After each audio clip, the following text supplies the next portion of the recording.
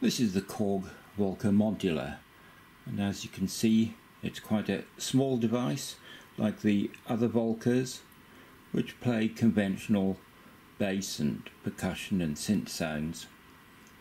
But this modular might be regarded as a substitute for starting a Eurorack system and having half a dozen modules in that. But it actually works in quite a different way, as we'll see. Now, it has a built-in touch keyboard, and the basic sound is something like you get on an old stylophone.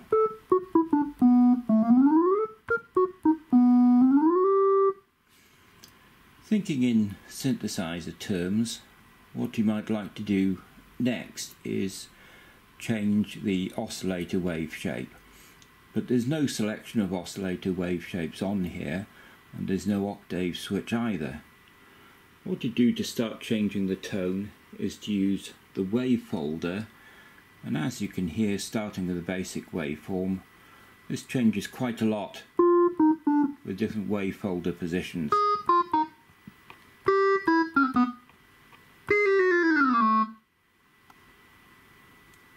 Now, as for pitch, again, there's no octave switching or conventional tuning. So what you have is a modulation control, which works in the way that FM synthesis does.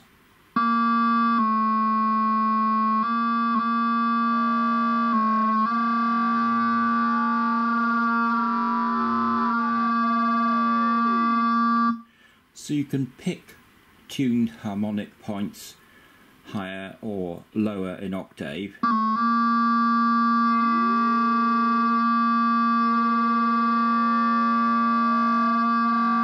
Now, like an FM synthesizer of the type that the old Yamaha DX7 was, at some points using this FM synthesis control you'll get tuned sounds, and at other points you won't.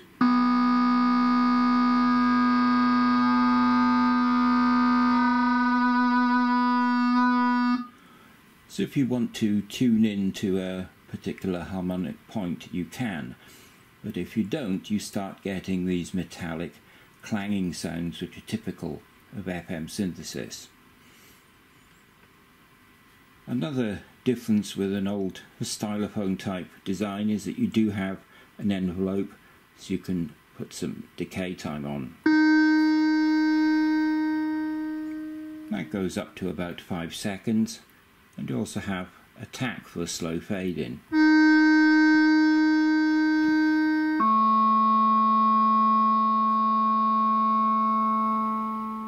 That's all you have on the envelope, a tack and release.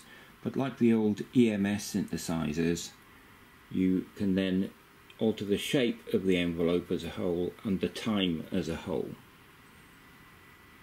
This shape and time device isn't patched in to the normal signal path, but we'll look at how you patch in other modules with pin cables shortly. Now, after the sound source and the envelope, what you'd expect on a design like a Moog Mini Moog or something like that is a resonating filter. Again, that's not here. What you have is two low-pass gates, LPGs. Now, low-pass gate is typical of the West Coast synthesizer design by Buchla and other manufacturers, and not so much of the East Coast designs of Moog. A low-pass gate, when you adjust it, it changes the cutoff of the sound, so it does work like a conventional low-pass filter, making sound smoother. But it also has a decay time of its own. It doesn't discharge immediately. So it generally makes short, plucky, percussive sounds.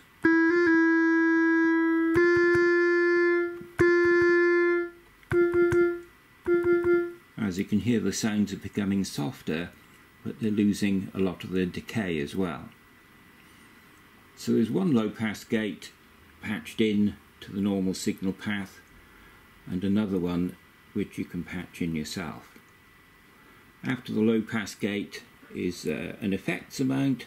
The effect is only reverb.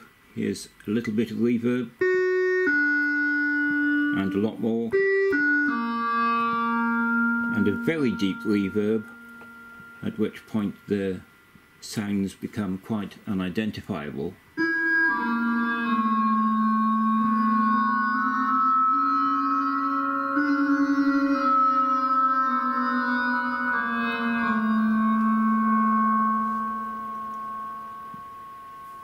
So that deals with the conventional signal path, which is connected internally on the Volca. Let's just take some advantage of that with a bit more of this FM modulation and see if we can make some big gong and cymbal type sounds.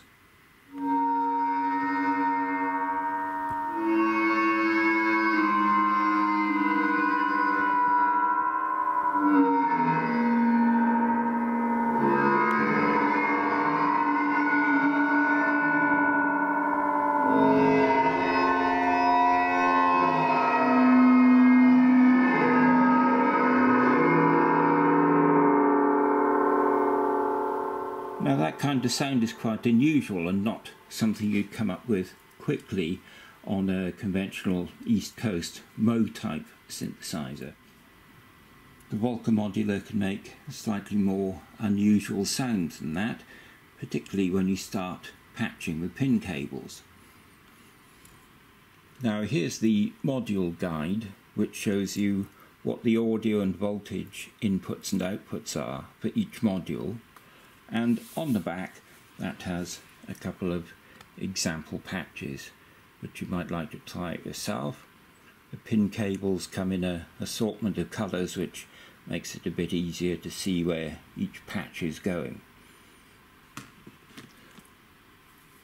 Now the other modules we haven't looked at are the clock, which has 6 different connectors, woggle, which is sample and hold with 2 ins and 2 outs, split, which is a 2 in and 4 out splitter, and connectors to the CV in for external control voltages. We also have on the top sync in and out, which is for KORG's sync method from the monotribe and similar units. Let's do some patching now. I patched the woggle sample and hold section into the source input, and in this case you get a portamento, but you also get a randomly changed note each time you touch a key.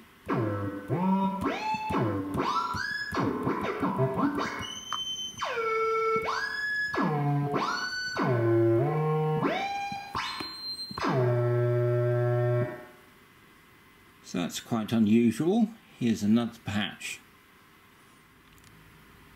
This patch is a method of getting LFO modulation to your oscillator. There's no conventional LFO on the Volca Modular, but what you do is you take the second function generator, which has shape and time adjustments, and you make that repeat. This is something that was found on the old EMS VCS3. So as you change those 2 parameters, you get faster modulation.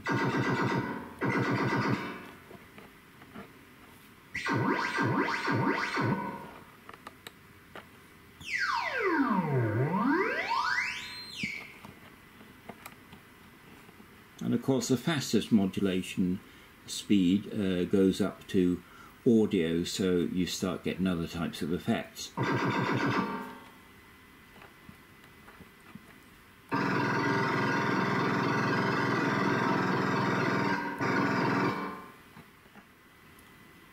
Here's a patch in which the second low pass gate, the one which isn't patched into the normal signal path, is used almost as a second oscillator, thickening up the sound.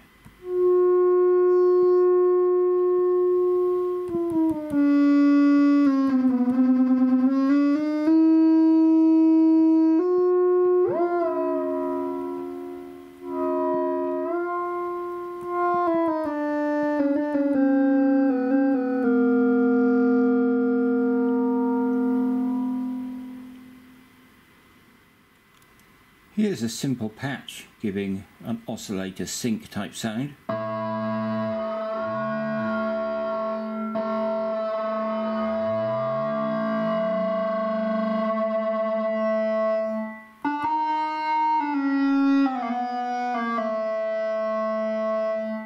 But now it's time to look at the sequencer, and in fact there's a bit more happening in this sound each time a new note is played.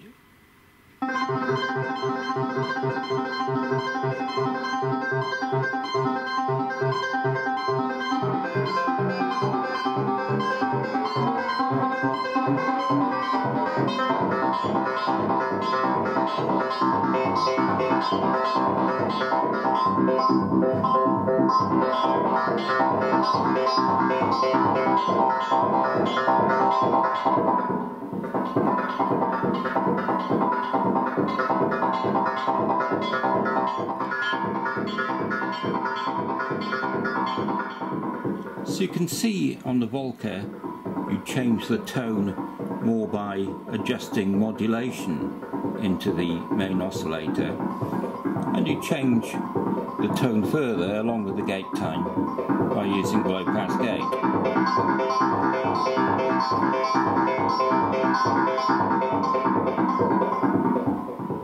Now on the Volca you have 16 step sequences, and you can jump from one to the next using the keyboard.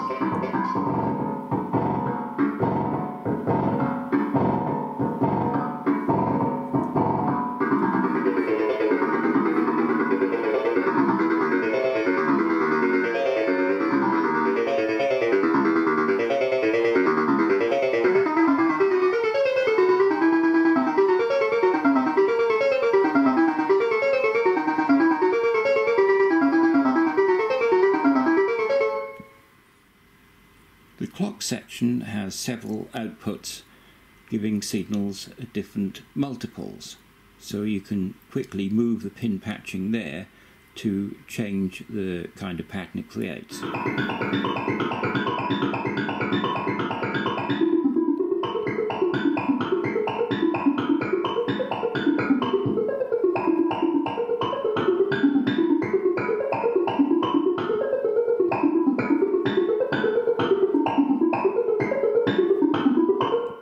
So that's handy because you can have different types of modulation going off at different multiples of the same speed.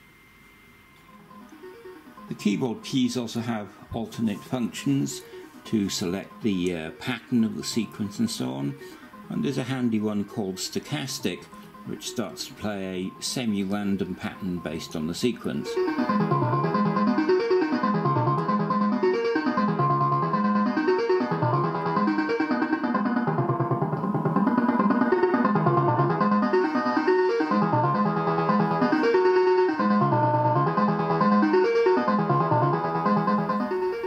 So the Volca improvises quite nicely on the sequence that you've saved, and this sort of pattern was heard a lot in the 1970s with people using EMS synthesizers and the big digital sequencers built into them.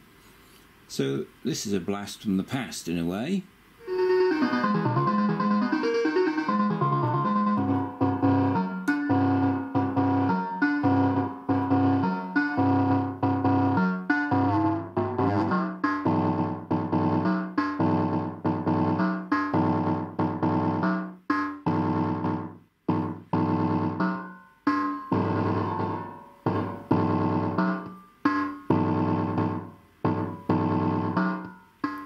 When you patch in a few more functions, particularly the output of the woggle, which is a sample and hold, you get odd notes lost from your pattern, so it's quite tuneful but random.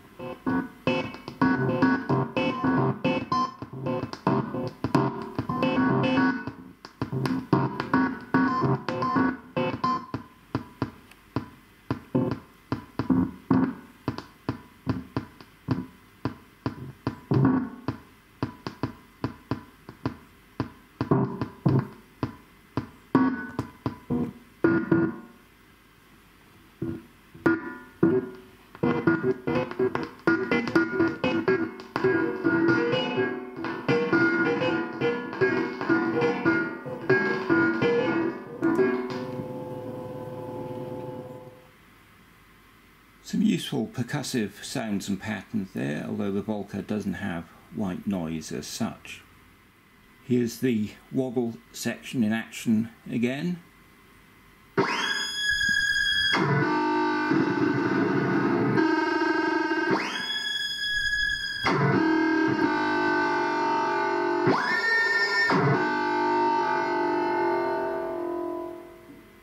So you can get a very much randomized effect on the notes you play.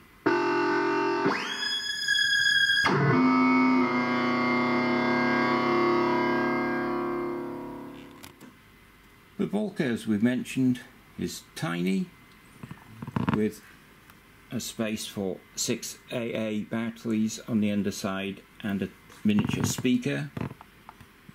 And the audio output is a mini jack which you can use for headphones or line audio.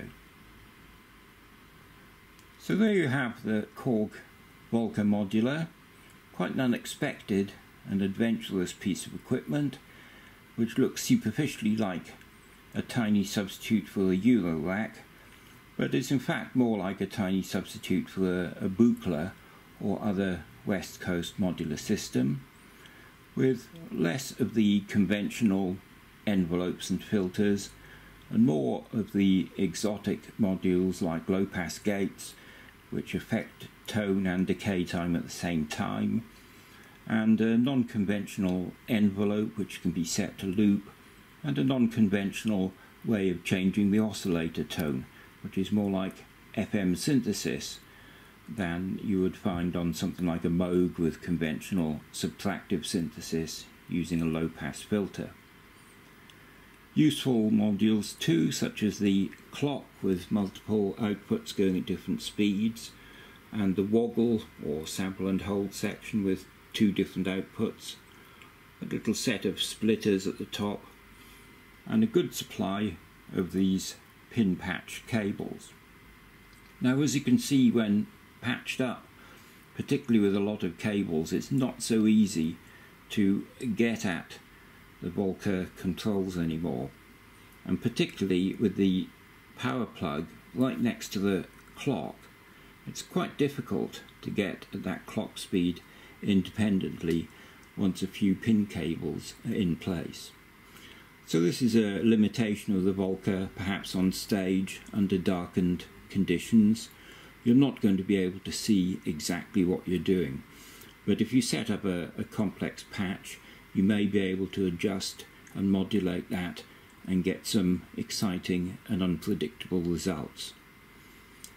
A very low price point, just under $200, about £140 in the UK, and it does have interfacing to other devices, particularly the CV in is provided on a mini jack socket, which will make it more useful to interface to small modulars, and a sync in and out interfaces the sequencer to monotribe and other KORG products.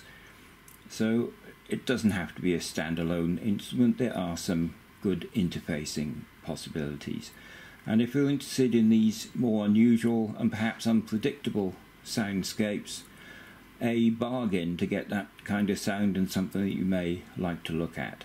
So we'll go out with just a few more sounds with the sequencer playing on the Volca Modular.